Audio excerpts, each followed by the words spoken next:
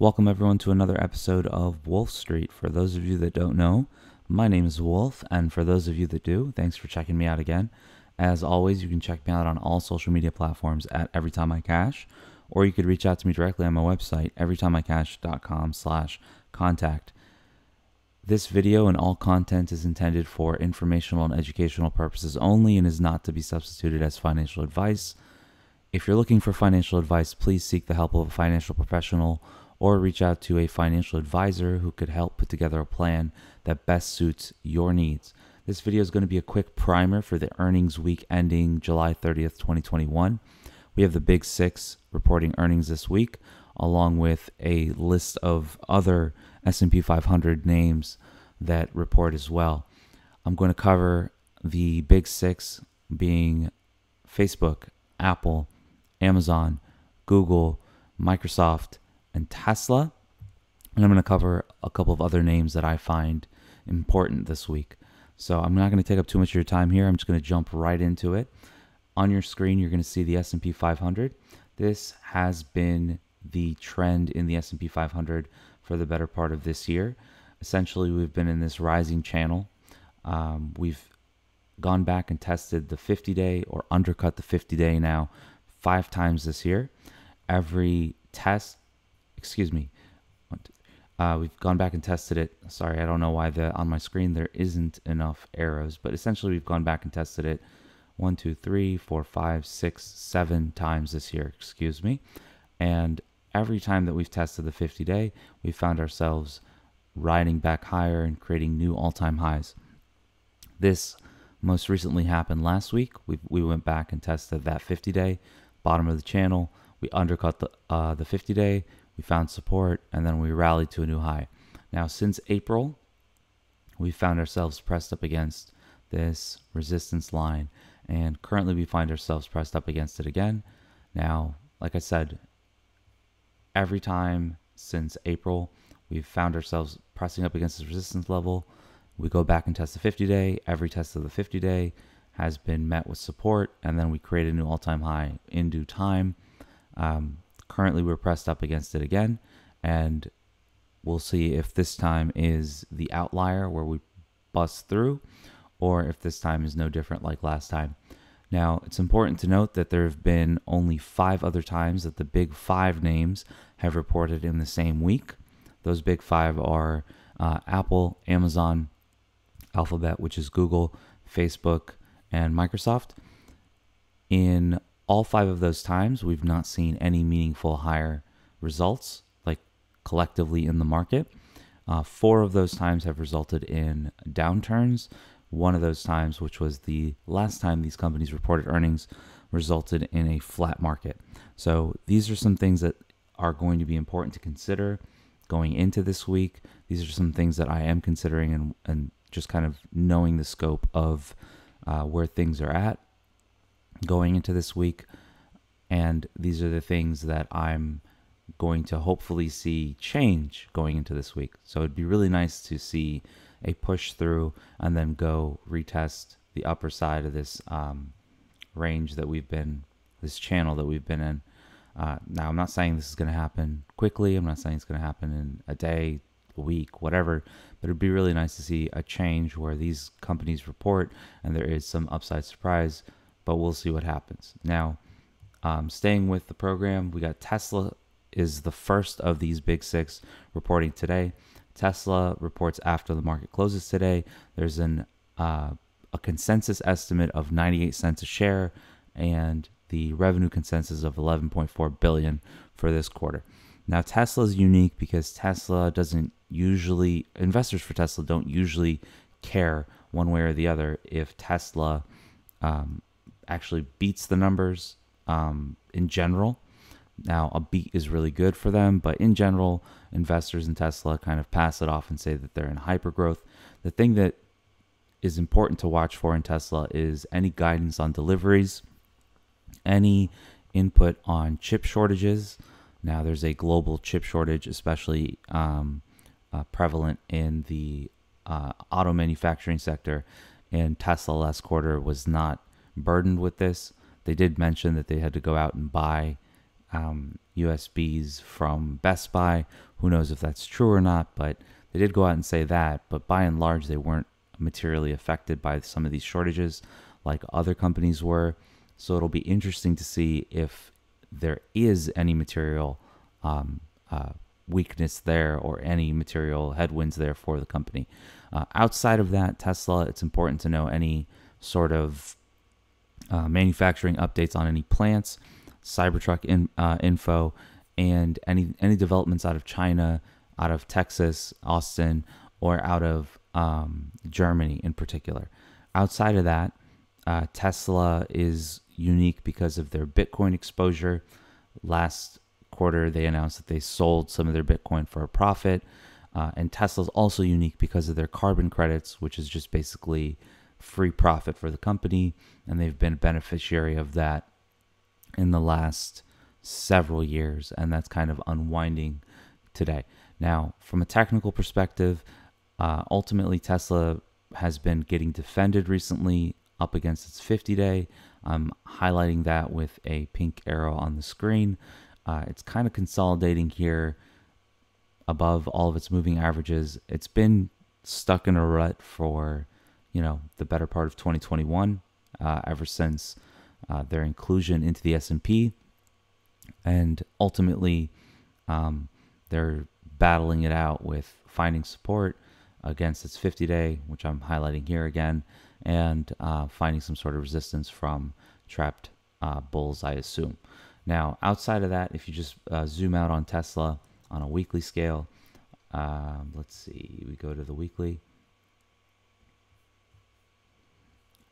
Tesla has a rising 50 week, which is just as 1 year average price essentially coming up, acting as support. So it'll be really interesting this quarter if they don't say anything really materially weak, if there is no real fundamental structural headwinds that they see.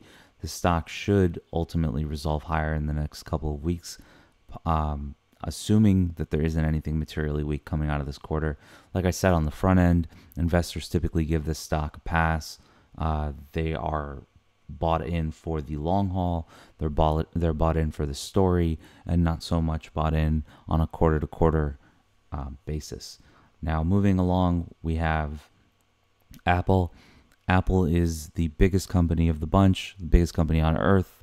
It's basically the market. They report July 27th, which is tomorrow after the market closes. They have an EPS consensus of $1.01, and they have a revenue consensus of $73.44 billion, which is just a monster number when you put it in perspective. Now, if you just look at things technically on Apple, Apple recently broke out of a 1 year range. It's basically gone nowhere for the better part of a year. It just recently broke out of its all-time high. I'm going to zoom in on an hourly basis just to kind of give a little more perspective. Apple created an all-time high here on the 15th of July. It's been trending lower since, and then today it pushed through that downtrend, but it hasn't really found any substantial buyers on this breakout today. 150 seems to be a barrier on Apple. Should it break out above that 150 level, I assume that buyers will step in if they haven't already. Apple's the most widely owned company on earth. It's in the most ETFs. It's a real sentiment gauge for the overall market, and essentially it is the market. Now, I said in the previous section that Tesla is going to be a unique barometer for chips. Apple is too. If Apple has any supply issues, those are going to trickle down to the rest of the market pretty substantially.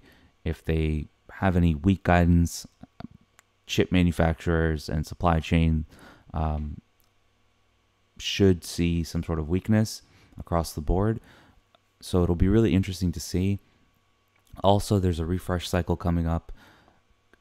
Typically comes out during September, so it'll be really interesting to see if there's any guidance there.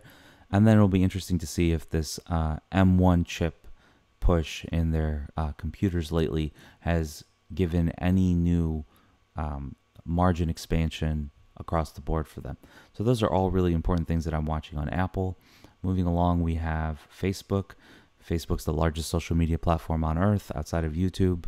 And Google, if you want to call Google that, but Google's not really a social platform. They just have a couple. But Facebook is the largest social media company on earth. They're expected to report July 28th after the market closes. The S&P 500 consensus is $3.03 a share, and then the revenue consensus of $27.87 billion. Facebook is interesting because they are a barometer on small businesses. Most small businesses advertise with Facebook, so it's really interesting to see whether or not their strength in that market persists or if there's any sort of slowdown. The benefit that Facebook has currently going into the print is that Twitter and Snapchat already reported, so people kind of already have a barometer of what to expect. And as you can see on your screen, Facebook broke out to all-time highs last week on the back of Twitter and Snapchat. So it's going to be really interesting to see how Facebook performs and whether or not they continue to assert their dominance in the space, or whether or not they're slowing down and people have to adapt to that sort of slowdown.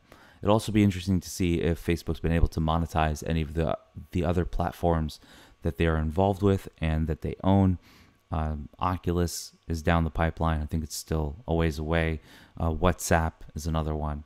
And it'll also be interesting. It'll also be interesting to see whether or not their small business advertising and just business advertising across the board is still strong. Now, the next one is Amazon. Amazon is the most interesting one that I'm looking at in this earnings season. They report the 29th, so they get the benefit of the doubt reporting last. So if, it's a double-edged sword, right? So if the other companies crush it and Amazon doesn't, then they're set up for a disaster. If the other companies don't crush it, then people will probably set up the expectations as, well, we don't really have to beholden Amazon to anything greater than what other companies have reported. So the S&P consensus on Amazon is $12.19 a share, and then the revenue consensus is a huge number, $114.98 billion. If we just look at technicals on Amazon, it's about as pretty as it gets, right? So Amazon consolidated for a year. It went nowhere and it went sideways for a year. It was between that 3550 and that 2900, call it, level for the better part of a year. And then recently it broke out to all-time highs, went back and retested those all-time highs on the back of that market sell-off that we got, and now is pressing back towards those all-time highs again. Amazon is unique for several reasons. This is going to be a quarter without Jeff Bezos as the CEO. They are recently devoting more resources to AWS and kind of shifting their business mix. And then Amazon also is the only one of these companies that is not growing on financial engineering of any kind, right? So Amazon doesn't have any buybacks. It hasn't split, hasn't done any of that stuff. So it'll be interesting to see. There's a lot of rumors every time around this time saying that Amazon might split. Should that be the case, it could really give the company a tailwind. There were rumors this morning about whether or not they are going to accept or adopt Bitcoin. That's another one that'll be interesting to hear if they even mention it. I doubt they do, but these are just some things to mention. Then the other thing is just to see how the consumer's behaving. Last week we got a couple of consumer names report and they crushed it. It'll be interesting to see if Amazon can give any further insights on those sorts of behaviors and if they could kind of expand on whether or not the consumer still has a strong demand and are still shopping like they used to. So this is my favorite one across the board. It's the one I'm watching the most just because of the potential. It's purely technical, not talking about fundamentals necessarily, just from a purely technical perspective. I think it has escape velocity potential if it really takes off. Now, the next one I want to pay attention to is Google. Google or Alphabet will report the 27th after market close. That's tomorrow. Again, they report the same day as Apple. The consensus is 19.15 a share, and then 56.05 billion for revenue. Now, Google is, on a personal note, is my largest holding. It's just, I've owned it for forever. I continue to own it. I love the name. It's slow and steady. Ever since it broke out of this uptrend triangle that it was in, it's been riding this uptrend as well. It's kind of similar to what I showed on the front end with the S&P. It's been riding this trend, and it's been banging up against resistance, comes back down, rides the trend, bangs up against resistance, comes back down, etc. It's been consolidating, and it recently broke out to all-time highs, and it could get another 5% potentially.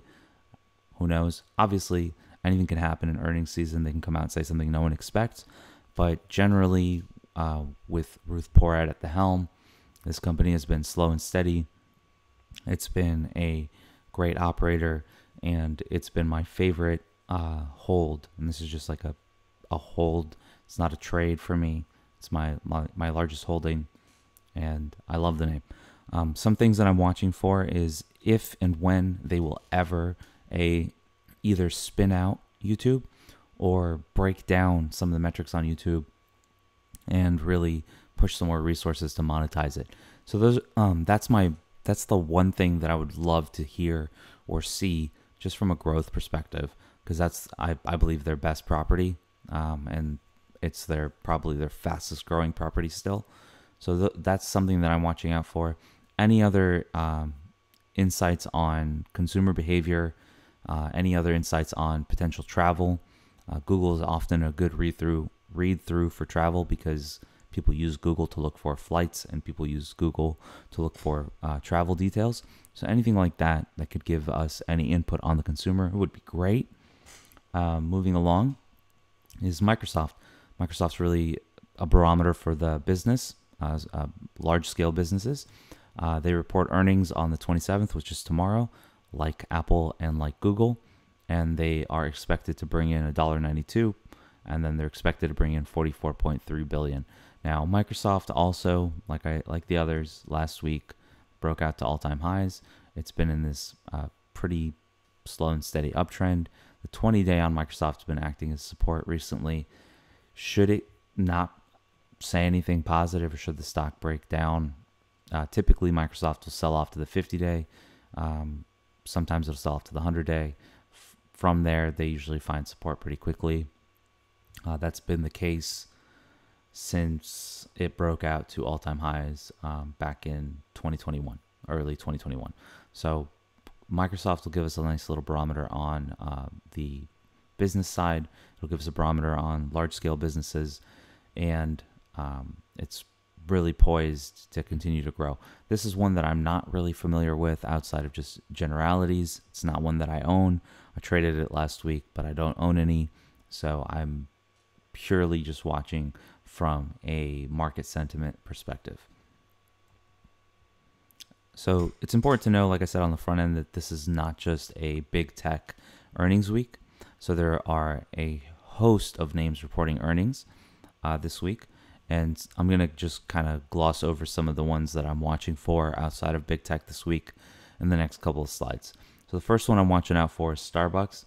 Last week we saw Chipotle and we saw Domino's really crush it. I'm mostly interested to see, let me just pull up Starbucks real quick so I can kind of talk through it. I'm mostly, so if you saw, as we saw last week on Starbucks, on the back of this Domino's and on the back of Chipotle, it really broke out, and you can see it here. I just really went parabolic. I want to see if what we saw out of Domino's or what we saw out of Chipotle last week were operational, or if it was like just a broad thing across all fast casual. So I think it'll be really important to see if Starbucks can reiterate some of the things that Domino's and Chipotle saw, if their technology is bringing consumers into the stores more, if people are going back to the stores more, because typically people would go to the stores on their way to work or on their lunch break because they're back to work. So there's some things there that are unique to Starbucks and not in line with Chipotle and Domino's. But by and large, I want to see if, Chipotle and Domino's were able to crush it because of an operational thing, or if there's just a broad demand from the consumer. The other thing that Starbucks is going to give us is a little barometer on inflation, and it's going to give us a little barometer on China. So I want to see these things. Tomorrow on the 27th, after market close, is when Starbucks reports. They are expected to bring in 77 cents a share, and they're expected to bring in 7.26 billion on a revenue basis. McDonald's is another one. Again, same concept. Are they crushing it as well? Is there any signs of inflation? Is the consumer is that demographic of consumer still going into the stores? Is technology helping them? Is their app helping them, et cetera, et cetera? They report on the 28th, which is Wednesday, and they report before the market opens. They're expected to bring in $2.12 a share and bring in 5.57 billion. Caterpillar is one that's going to bookend the week. They are expected to announce on the 30th. Their expectation is for $2.41 a share, and the revenue consensus is $12.53 billion. So Caterpillar is interesting and it's unique because there is a synchronized global recovery. That's always been the theme here for the better part of 2021 and the second half of 2020. So, with things being the way they are from a reopen perspective, and with the Delta variant, and with some places locking down and the United States not locking down, Caterpillar is going to give us a little bit of a read through here. I think they can tell us about what they're seeing from a demand side, from international development, and if this synchronized global recovery that we're seeing is still in play, or if it's fractured. And if it's fractured, where is it fractured? If they can give us any input as to why, that'd be great. And then if there's any telltale signs of inflation that they're seeing, that's usually another thing that would be a really good barometer for us, and another good gauge for us moving forward. So they're expected, like I said, to announce on the 30th. They're expected to bring in $2.41 a share, or 12.53 billion on a revenue basis. Boeing's another one. So I'm going to go back to the technicals first on Boeing. Boeing recently broke its uptrend from COVID. So it had this uptrend from COVID. It recently broke it. It also plunged through its 200-day. So I want, this one is one that I want to pay attention to, because they've just not been able to operate. Ever since they had, the 737 MAX issues, they've not been able to operate. So I want to just pay attention and see whether or not there's any input there. I also want to see if they have any info from the airline operators. So if there's any demand there from the airlines for their new planes, or if there's still a little bit of pushback. So to me, this one is one of the most important companies announcing that it's not a tech company, because they've not been able to operate. They're a nice tell to the travel sector. They can give us a read through for the airlines.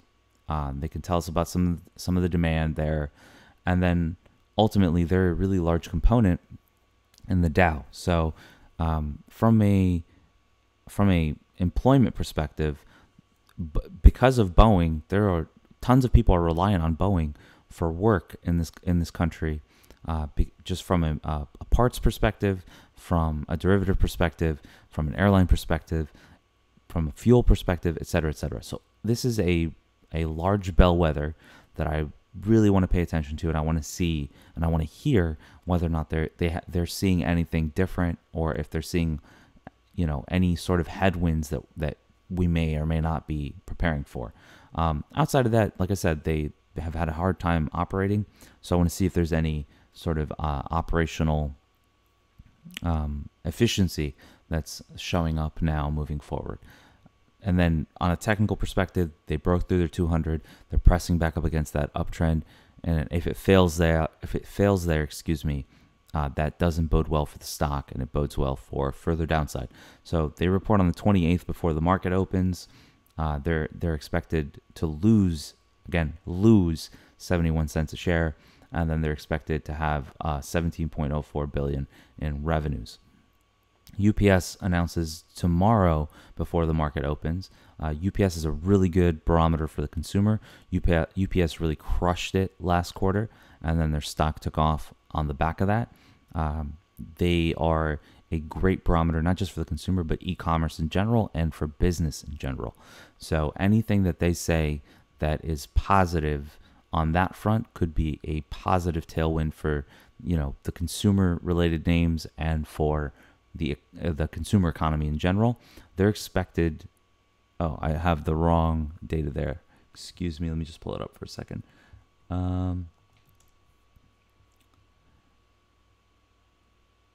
They're expected to bring in a 281 a share, and they're expected to bring in 23.17 billion. Forgive me, this is a little F up. I duplicated the last slide, so I messed up here. But anyways, like I said, they're expected to bring in 281 a share, and they're expected to bring in 23.7 billion. AMD is the last one that I'm going to cover here. It's also a huge tell for the chip shortage. So I really want to pay attention to see if there's any sort of developments there. It's also a tell for crypto. AMD, their products are used to mine crypto in general and to keep that network afloat. So I really want to pay attention to some of the things that they say on their quarter. I also want to see if they have any input on supply chain issues, because chips in general are the lifeblood of the economy. So it's a really important quarter that I want to pay attention to. It's something that I'm watching for specifically. And then outside of that, I want to see how certain companies behave on the back of that. So last week we had Intel. They've been a really shit operator as well, like Boeing.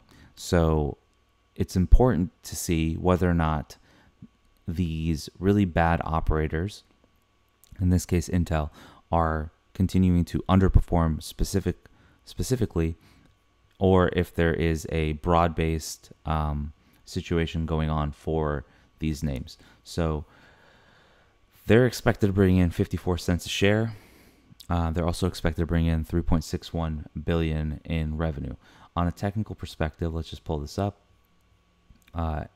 AMD has been consolidating between this 73 level, and then on the upper side, call it 98 a share. So if we start to see any sort of positive messaging or any sort of positive tailwinds for the stock, this should be at an all-time high in no time. If not, I want to see if these moving averages and this retest of the downtrend breakout holds. By and large, this is a tell for the overall SMH or the stocks. So it's basically at all-time highs. Let's just do this. It's basically at all-time highs. Again, any sort of positivity out of AMD, any sort of operational execution out of AMD should push it to all-time highs. And then I'm just going to pay attention to whether or not, just delete this, slide this over actually. I'm just going to pay attention to whether or not this causes a tailwind for the rest of the space, or if it just gets absorbed as AMD specific. Now, the main competitor that I want to pay attention to for AMD is NVIDIA. So NVIDIA recently split. It's got its 50 days support, and then its all-time high, post-split now is basically 209, call it. So it'll be interesting to see if AMD can execute, if investors view AMD as a telltale sign for the rest of the space, or if they view it as AMD specific, and whether or not they continue to buy it. Now, I said this on the front end. These are the historical outcomes for the weeks that the Big Five, and in this case Big Six, have announced earnings. So on the week of January 26, 2015, we were down 3.58%. Jan 29, 2018, we're down 3.93%. April 27, 2020, 4.51%. and then October 26, 2020, down 6.71%. So 3 months ago, which was the week ending April 30th, we had these companies announced at the same time as well, and they ultimately gave us nothing, right? So they gave us a flat market. The result was up 0.02%, which is essentially nothing. So these companies, just to show you a little perspective here, they account for more than $10 trillion worth of market cap and approximately 25% of the S&P 500. So this is a visual representation. I've broken it out for you based on market cap. This data was from the pre-market, so this is probably adjusted at this point. But it essentially just shows you how large these companies are and how much weight they account for in the market. So with all that being said, I want to say thanks for checking me out. Thanks for watching this. Thanks for subscribing. If you haven't subscribed, please click the like and subscribe button below. If you have any input, please leave it in the comment section below or reach out to me at EveryTimeICash on all social media platforms. If you have any specifics that you want covered, please leave a comment below or reach out to me at EveryTimeICash on all social media platforms or everytimeicash.com/contact. As always, I want to say thank you again. I want to say thanks for your time. Thanks for checking me out. And as always, stay safe, stay profitable, and stay locked in.